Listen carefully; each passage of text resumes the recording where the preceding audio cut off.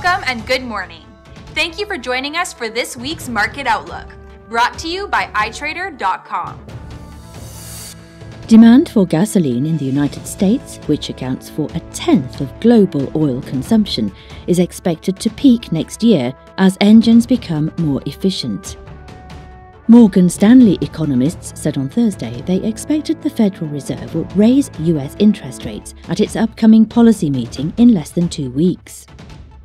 Retail currency brokers are considering operating in the United States after a nearly 7-year absence.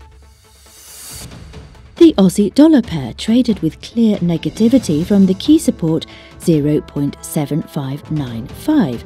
SSI remains inconclusive. The dollar-yen pair finds good resistance at 114, stochastic shows negative signals, and SSI leaning negatively strongly. Gold price found solid resistance at 1249.94 that forced it to decline and move below the minor bullish channel's support.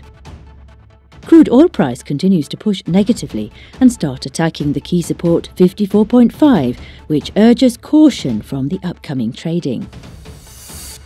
US factory orders will be released on Monday at 1500 GMT.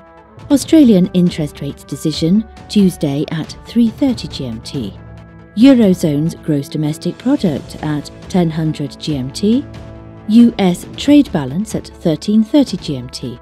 US unemployment rate and non-farm payrolls Friday at 13:30 GMT.